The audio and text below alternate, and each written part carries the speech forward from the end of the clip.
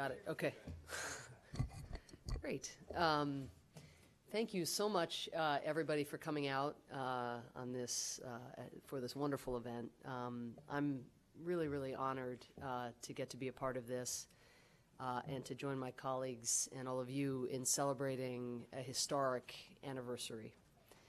I'm thrilled to see several dedicated LGBT advocates here with us today, as well as some of my colleagues from the United Nations. It's very fitting that we're meeting today at the Roosevelt House, where Franklin and Eleanor lived for many years. As many of you know, Eleanor was the driving force behind the Universal Declaration of Human Rights and probably conceived of parts of it here. And most of the Declaration, upon which so much of our work to advance peace and fundamental human rights is based, was drafted at Hunter College. So I want to thank Hunter's president, Jennifer Rabb, for hosting us today in such a historically resonant place. So thank you, Jennifer. This Saturday, June 28th, we mark 45 years since the Stonewall riots. 45 years since a collection of people in a bar a few subway stops away from where we are gathered today, decided that they had had enough. 45 years ago this Saturday, they refused to line up after countless police raids.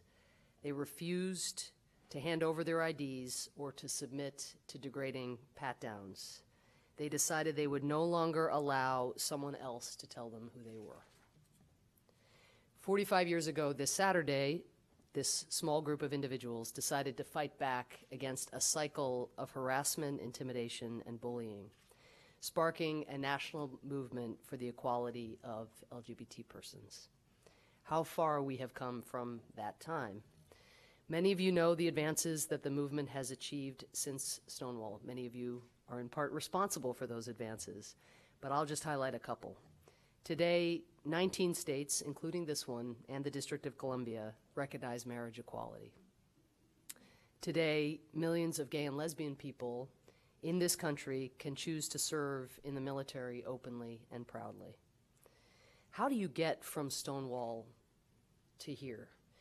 The short answer is you get there through the efforts of generations of courageous, relentless, and smart advocates who have built upon and learned from one another's efforts. And today, you will hear from three of them. Bill Ballman, whose decades-long trajectory as an advocate has in many ways traced the arc of the incremental struggle from Stonewall, beginning with his leadership on the Gay Activists Alliance in the 70s and continuing through his work in the 80s to demand a response to the then exploding and mostly ignored HIV/AIDS crisis. Zachary Quinto, an actor who felt a responsibility to come out of the closet in response to a wave of LGBT youth suicides, and who has since used his public profile as a bully pulpit to promote LGBT equality, providing kids with a living example that it gets better. And all this working in an industry in which many say that taking such a stand will make you typecast. And Alex Stedman, a young leader in the Trevor Project, who has dedicated himself to ensuring that other young people never have to experience the isolation that he once did growing up gay in a small town in Montana.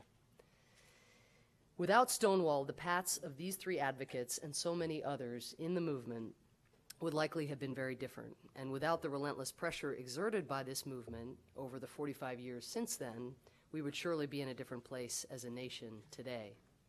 Without this movement, it is all but impossible to imagine a pride event like the one that took place last week. It was held, of all places, in the Benjamin Franklin Room at the United States State Department.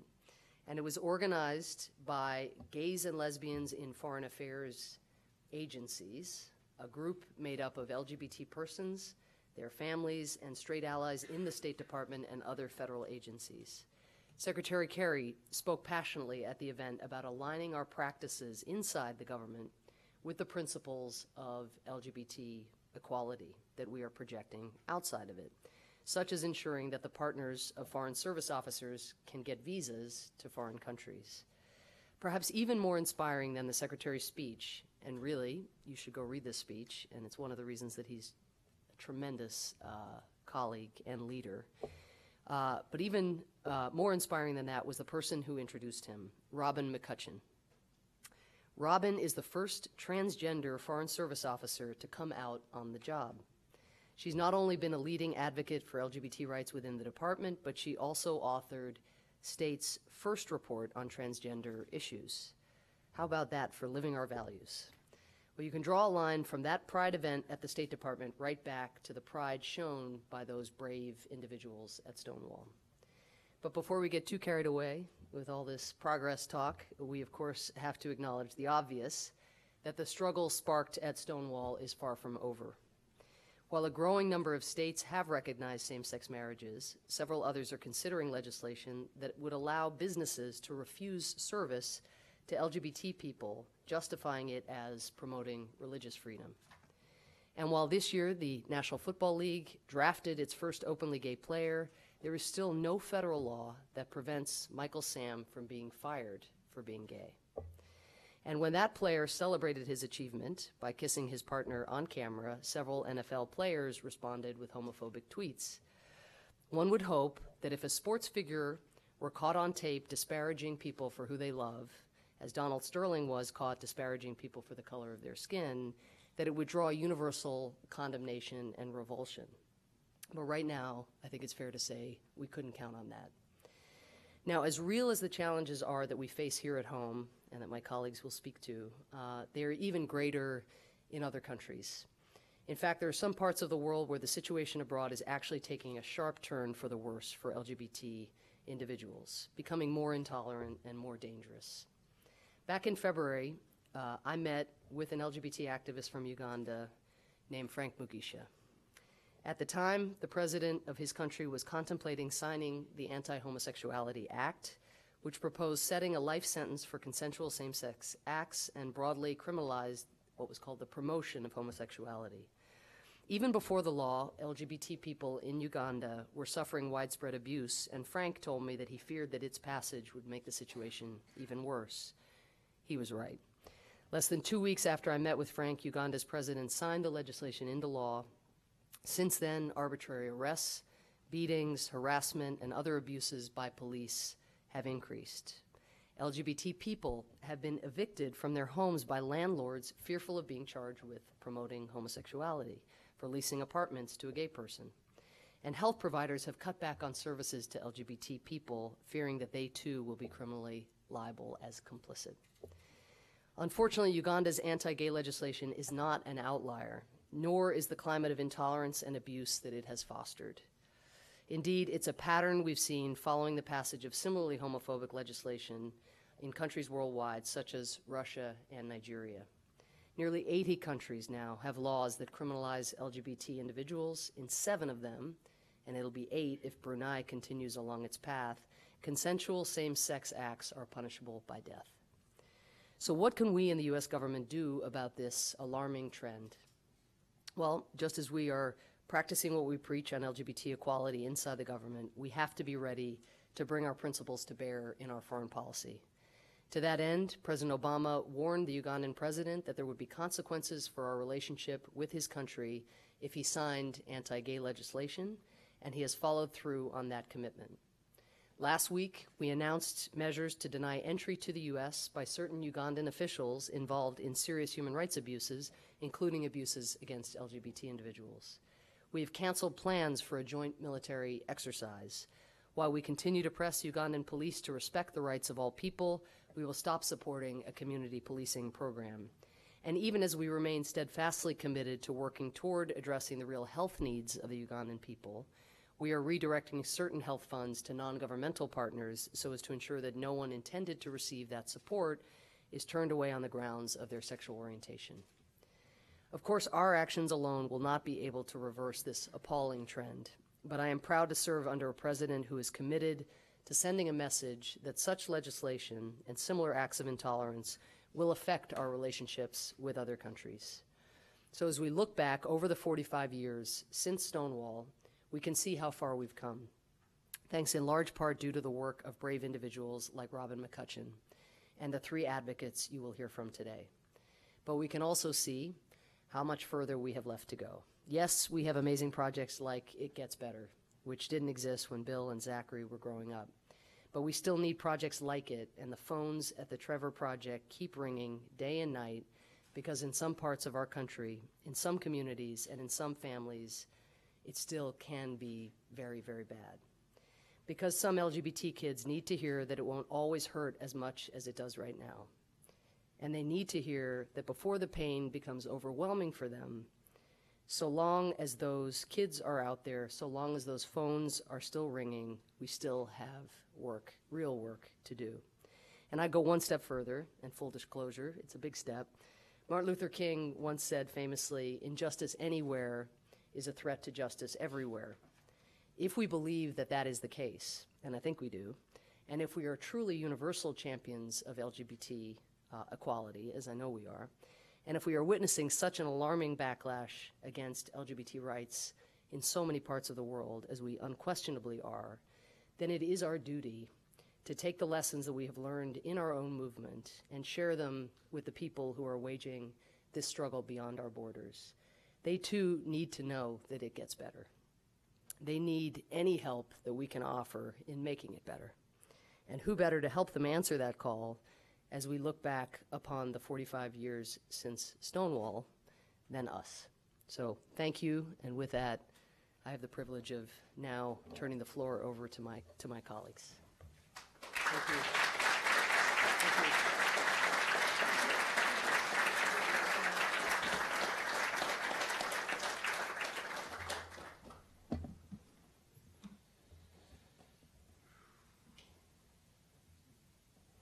Good afternoon.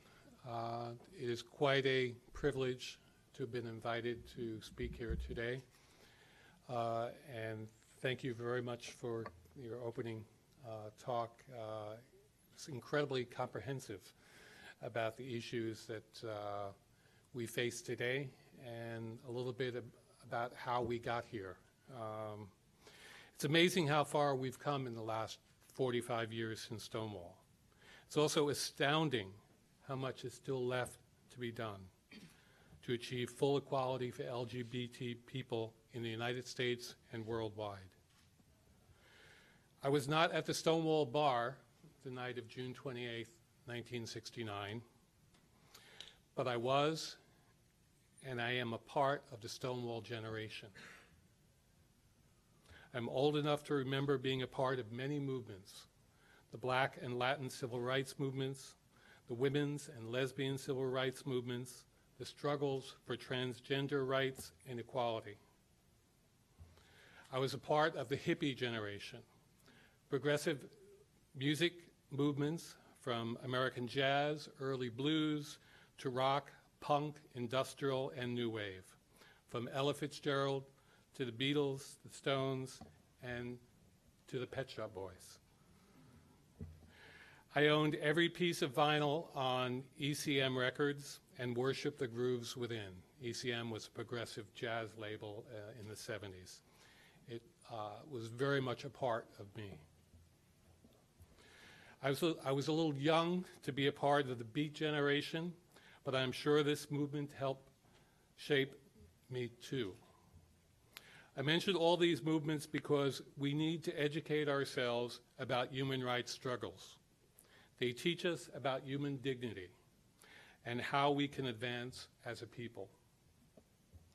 I have been a journalist, a columnist, an activist, a club DJ, videographer, and a photographer. But who was I? Who were we in 1969? If you were gay, what might your life be like? For many, or should I say most, it was a life of hiding in the shadows.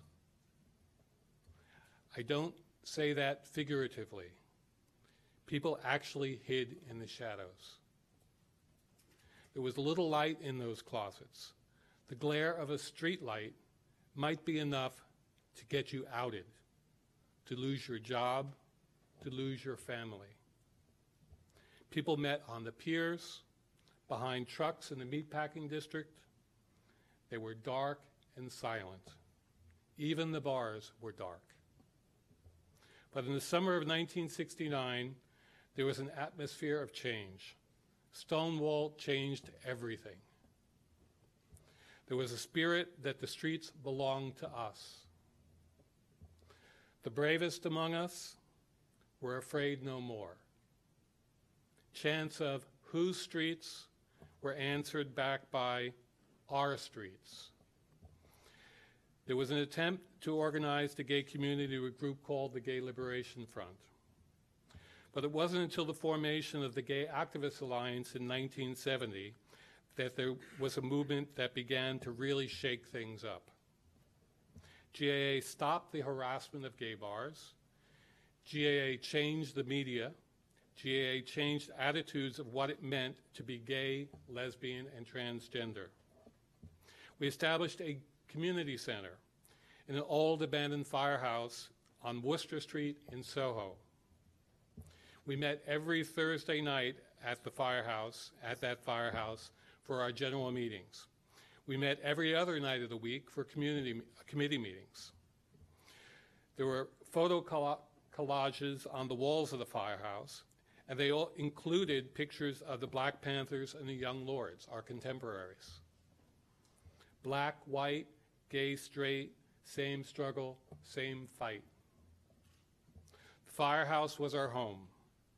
For some youths thrown out of their family homes, it could be a temporary shelter. In addition to all the meetings, we had Saturday night dances. We charged only $2 at the door, which included free beer and soda. Those dancers managed to pay for all the expenses of running a 4-story firehouse.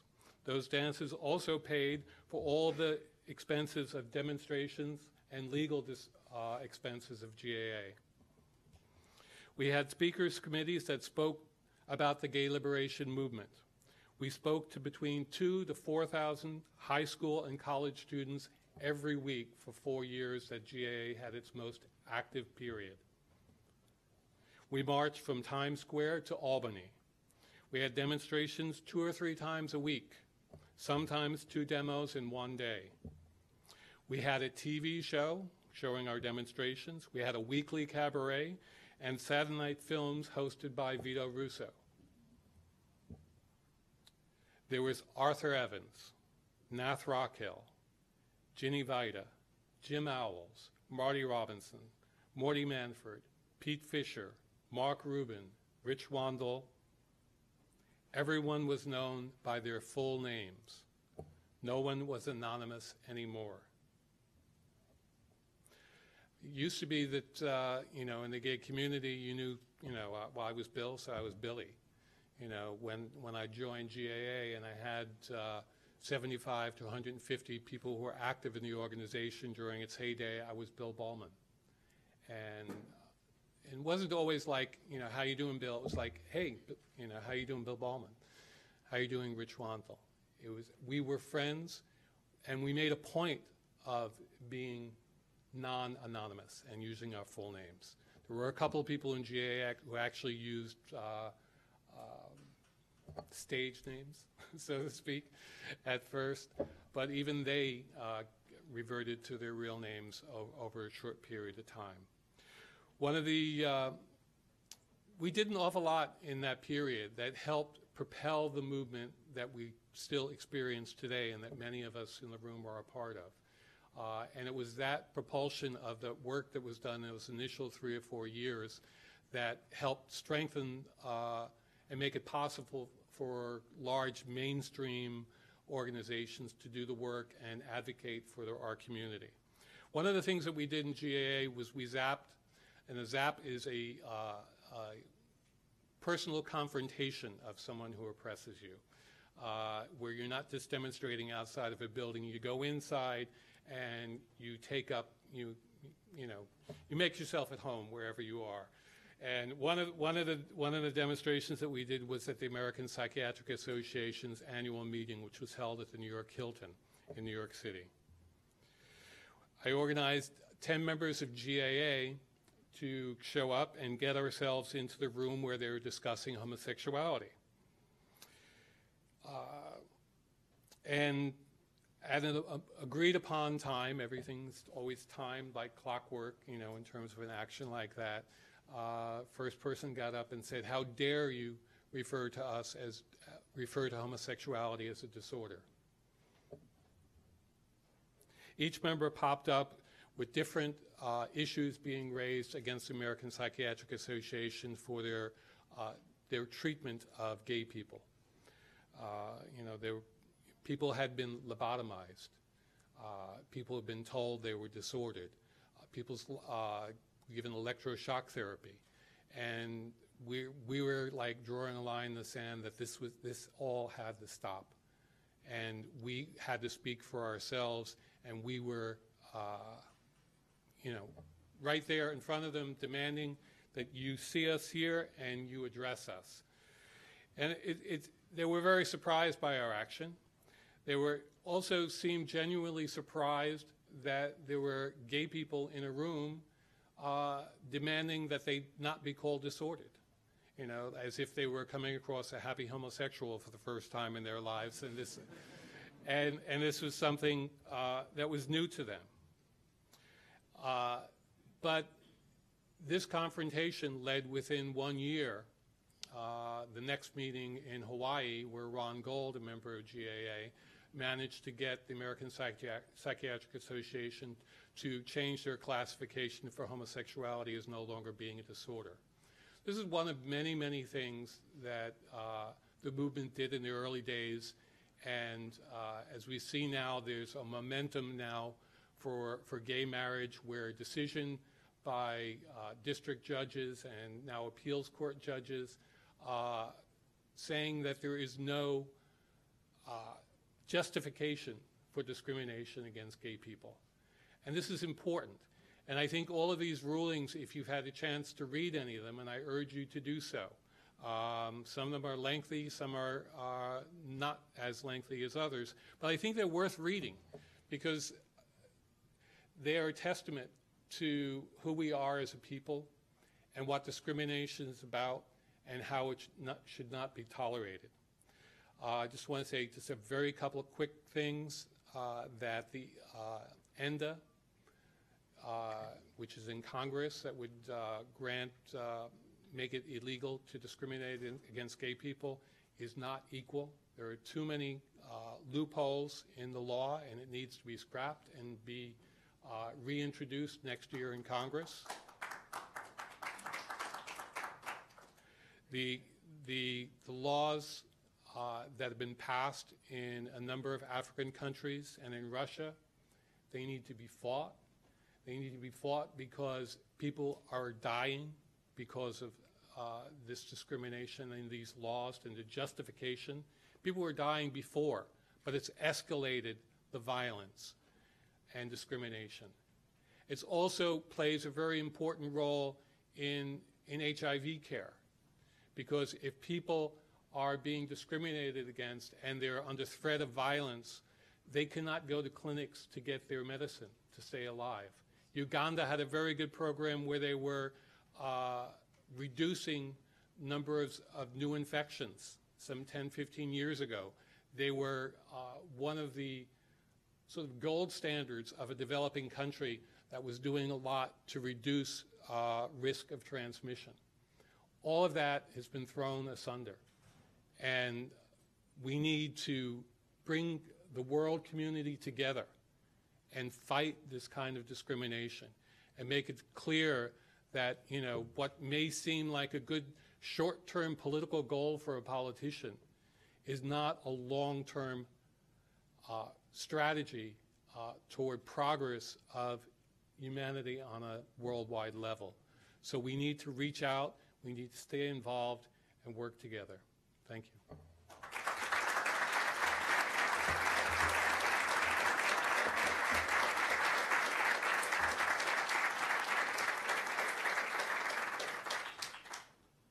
Hi, I'm Zachary Quinto.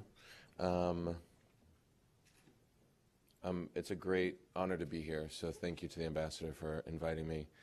I'm so inspired, first of all, by all of the work that you just spoke of doing, and I'm of a different generation, and I hesitate to generalize, but I think it's safe to say I'm of a lazier generation.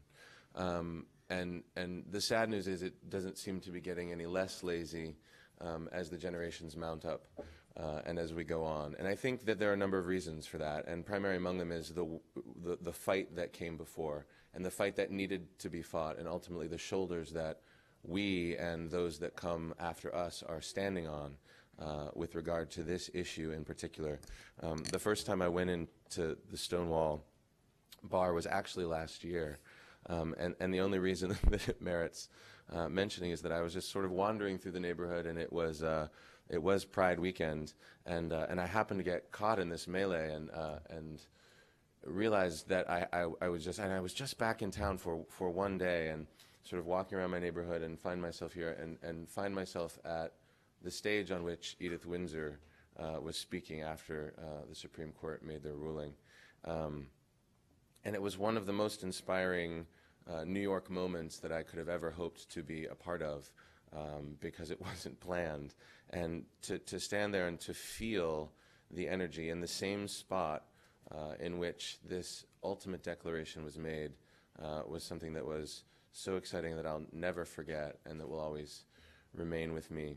And just to talk a little bit about where we are now, how do we carry forward? How do we move on? How do we expand, not only in this country but around the world, a sense of acceptance? And for me, and it's maybe difficult to contextualize this, but it can't be political.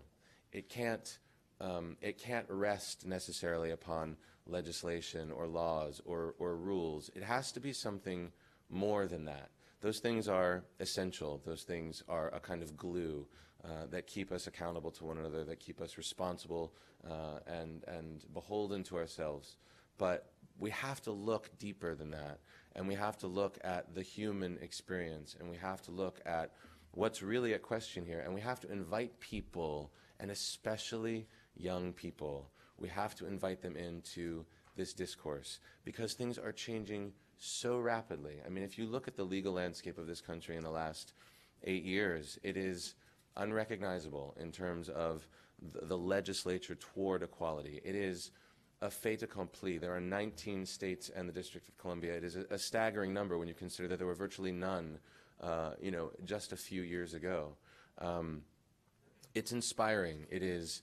It should be igniting us because we are on completely different ground as a country, as a society, and as a culture than we ever have been before. But now all this stuff is happening internationally.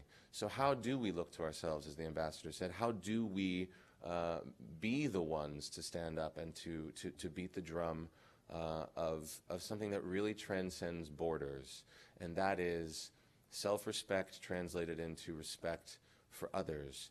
And it's a really fundamental thing. So for me, it's about how can we engage and what are we up against as we engage. And I think it bears mentioning that technology, I think, is at once one of our biggest challenges and yet also one of our potentially most effective tools. Case in point.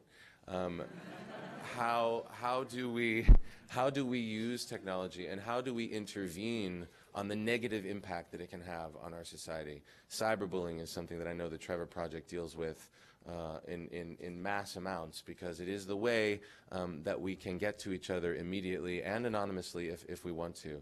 So technology, right? So we're all looking at our devices all the time, and it's for an adult, right, of my generation. When I grew up, I mean, if you weren't home, then you couldn't talk to someone on the phone. You just couldn't do it. A message was left, or an answering machine had a cassette tape in it. I mean, this is from then till now, where anywhere you go, I have the great gift. I feel like being of this generation for me is such a great gift because I know what it was like before, right? And yet I'm still on Instagram any chance I get, sort of on the subway, just like checking what's going on. Like, I'm still drawn into these inevitable advancements that none of us can do anything to unwind. So how do we now harness that energy and use it to our benefit, right? And then you think about these younger generations who, on one hand, are so much more comfortable in their sexual identities than I ever was. I came out at 24, and coming out for me was a lot more complicated, and that's a longer and probably less interesting story in terms of my relationship to my career as an actor. And, you know, I made very specific, very personal decisions, and I did it for very personal reasons, and there's a number of articles that you can read if you're interested in knowing what they are. But the primary reason was for those kids who were killing themselves because they were being bullied. They were being relentlessly tortured and tormented for who they authentically were. So on one hand, you have kids at a much younger age, right, standing up to say, well, this is who I am. I'm gonna acknowledge this reality of my life, and then just sort of you take this technology, which is, you know, I'm going to tweet at you. I'm going to put things on your Facebook page that make you feel horrible. I'm going to secretly record you in your college dorm room while you're having, you know, one of the first of your most intimate encounters of your life, discovering who you are, right? All very, very toxic, negative, damaging uses of technology. But there are also then, you know, organizations like the Trevor Project that can use technology, and I trained at the Trevor Project on the Lifelines. I worked on the phones at that organization because I wanted to understand what happens and how it works. And I will tell you something, it is one of the most remarkable organizations in this country right now doing work for kids whose lives I can personally attest to being not only changed but saved, because there is always someone to pick up that phone. So to the Trevor Project and the contribution that they make to this movement on a very fundamental and human way, I say, you know, I am so enormously grateful for your existence and that I got to cross paths and work with you. But, you know, so technology, I'm rambling, but technology, we have to figure out how we can use it to our advantage, and we have to invite young kids into being responsible to who they are and being responsible to being guideposts for the younger generation, to just say, look, there's a way to be happy, there's a way to be integrated, there is a way to take all of this pain, all this adversity that has been hard won and fought through by the people like Bill and the people that were at Stonewall, the people that created ACT UP, the people that, you know, have really blazed the trail through all of the obstacles that we faced along the way, and be responsible and learn how to be a responsible citizen and learn how to be a responsible person. I hope that I can contribute to that in some way. I think being here today and being a part of this dialogue, which was so beautifully structured on this continuum, people that have been fighting, people that have been more recently joining the fight, and people who are defining the fight as we go from this point, is a huge step in that direction. So I'm thrilled for the honor. I feel like I didn't really write anything or prepare anything because there's so much to say, and every time I come to a discourse like this, I'm inspired, I learn, I know that there's something else I need to read, there's somebody else that I need to know, that their work was a part of this puzzle that we're all trying to put together, and it does go beyond this country, and that's a whole other level of how do we then use that power and invite these people to show, in fact, the world that it's not just an issue of politics, it is an issue of humanity, and we are all that, and we always will be. And above all, that's what I think we have a responsibility to. And thank you.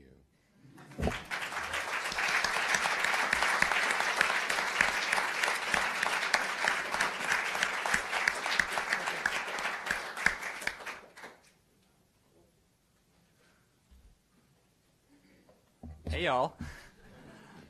My name's Alex. I am the youth representative from the Trevor Project. I am so honored to be here today with all of you, inspiring individuals. Again, let's give a big hand of a welcome to our amazing guest panelists. Thank you so much.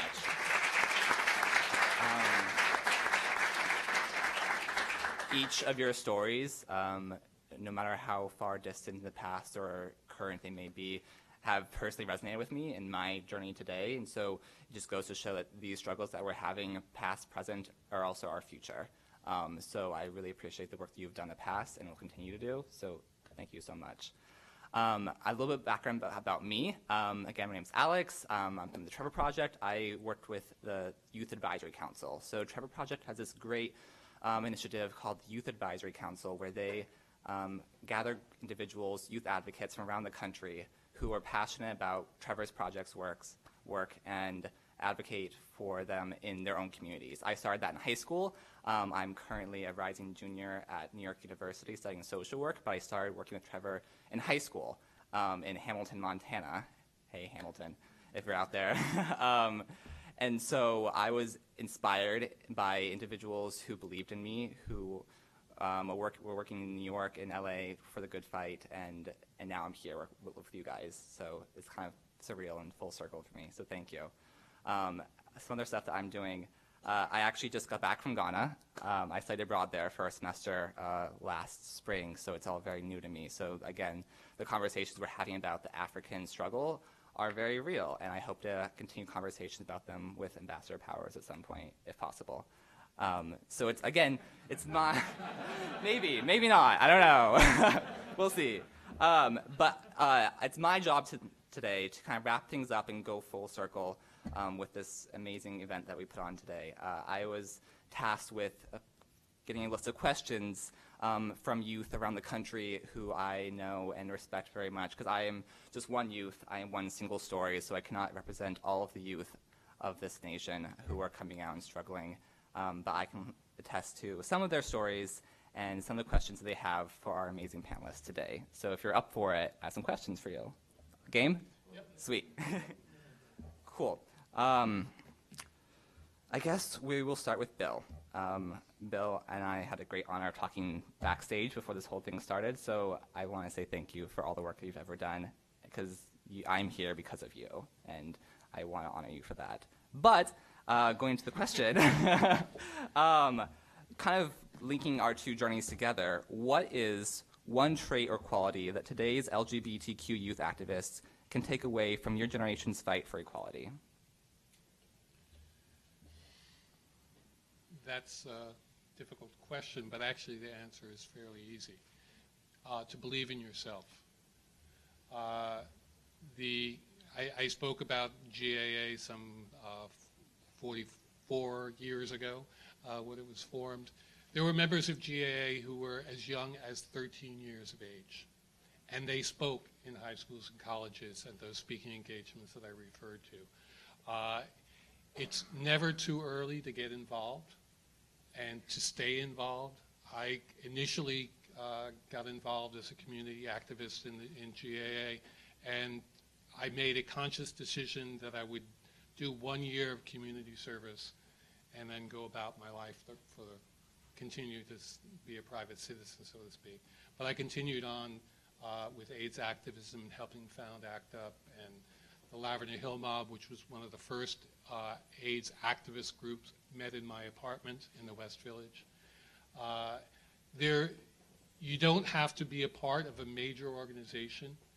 I encourage people to join the Trevor Project because they do great work, but you can form your own organizations, and you can do a lot with just you and your friends and some people that you meet through Facebook and other social media.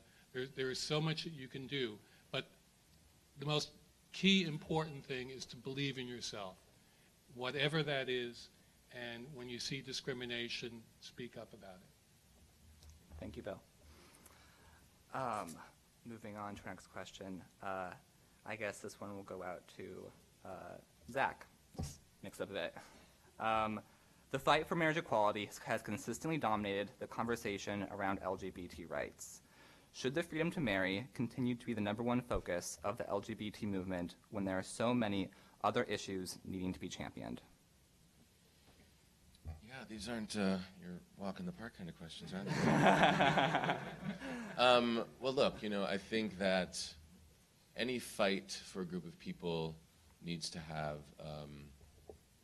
a unifying force, and I think equality and marriage equality and the fact that it was a very tangible and real legal issue was something that people could really get behind. It was something that I think was, it absolutely was the turning of the tide, and the thing that mounted. I remember in 2008 in California, where I was living at the time, the marches around Prop 8 and the feeling of the building momentum and the feeling that this was going to be something that changed the game. And I think we're now in this place where it's, every day I look at the news, it feels like there's another state that's striking down a ban against same-sex marriage, and it's inspiring and it's exciting. And I think we need to allow ourselves a period of adjustment, a period of reevaluation to say, what is next? I think HIV and AIDS awareness in this country, domestically among young people, is something that we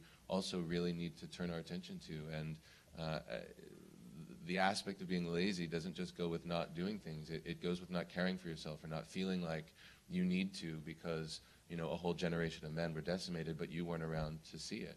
I was a child of the 80s, but a child, so I saw it peripherally, and I heard stories, and that's something that I think we cannot underestimate. I think young people have gotten way too comfortable and flagrant about sexual encounters in this country, and of course that reflects what happens in other parts of the world, where science isn't even fully implemented into understandings of sex. So all the time, in third world countries. So I feel like, there are definitely other issues, but I think we need to give ourselves one moment of breath to say, not bad, at all, for a short amount of time to have so much momentum and unstoppable movement forward take place is impressive, and it should serve to continue our unity and continue us to move into those other and very necessary issues. You're not wrong.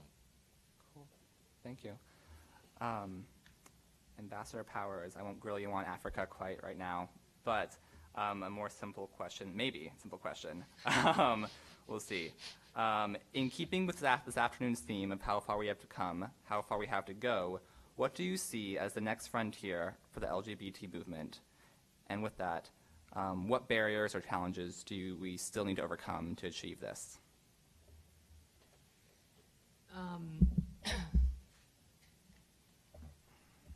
It's so general that it's hard. I thought it was easy for you. I'm sorry. I can go Africa if you want. No.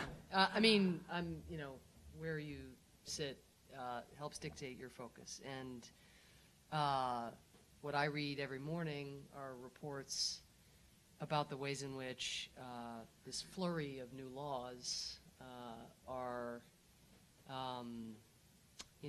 both being enforced, but also even off of the enforcement issue, being abused. So being enforced is bad enough. But then, unfortunately, what it does is licenses also not just state enforcement, but vigilante action of a kind that is, for lack of a better word, just horrifying. And our embassies around the world each have reported now for, I guess, more than 30 years on human rights in the world. That was a big deal. And it was actually something that the Congress foisted upon the executive branch in the first instance, because it's no secret that, particularly early on, taking on human rights issues generally was not something a lot of administrations wanted to do. Now it's built into the DNA. We have an assistant secretary for human rights. Our embassies report on human rights conditions, whether labor conditions, or the conditions of civil society, Al Jazeera journalists who've been locked up by the Egyptian government. These are things that we report on.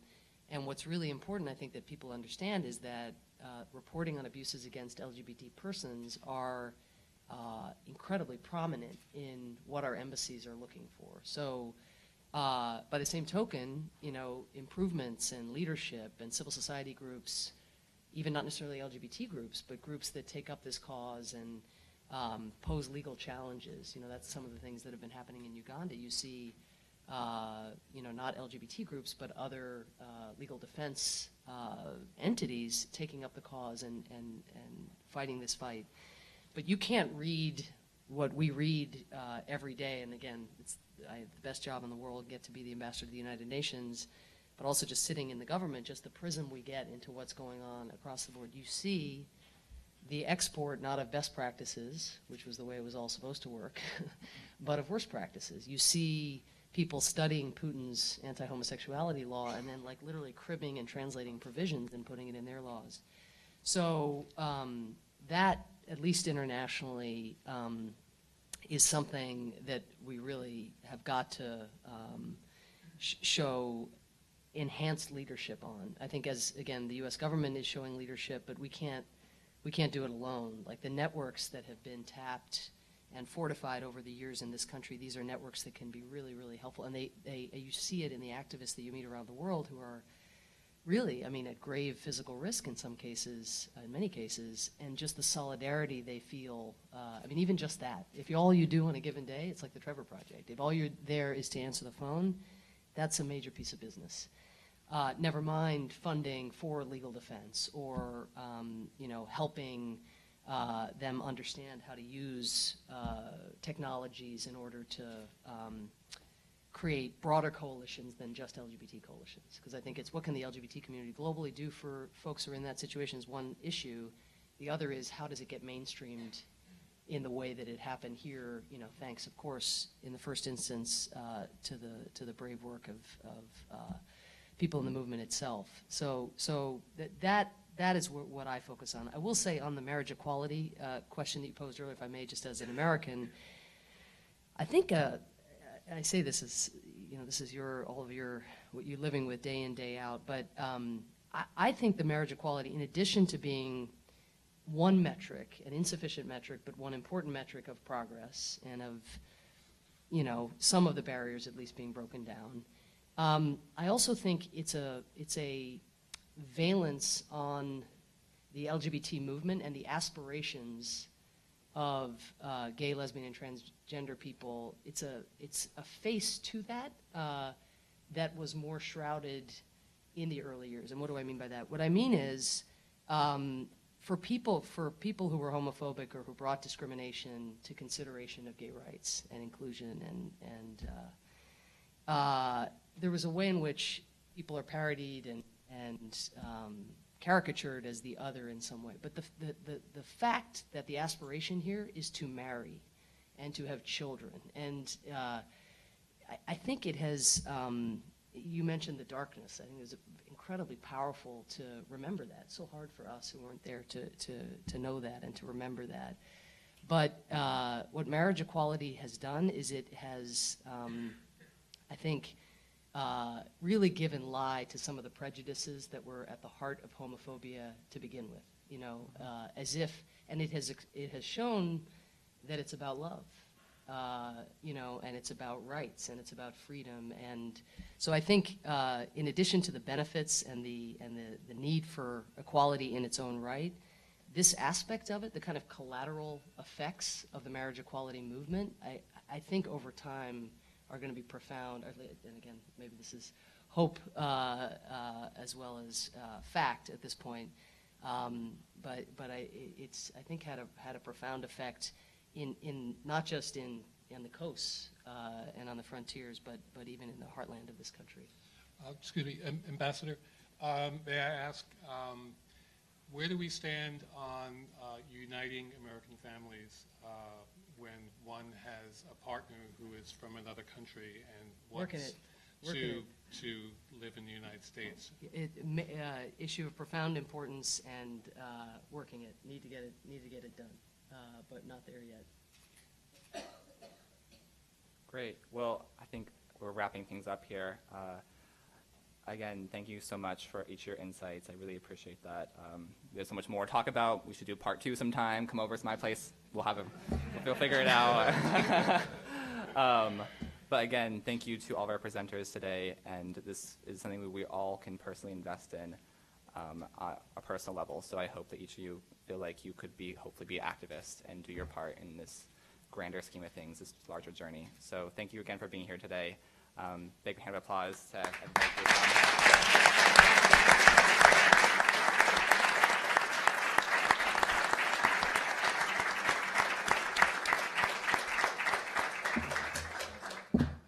Great. Thank you all. You did not. Thank you.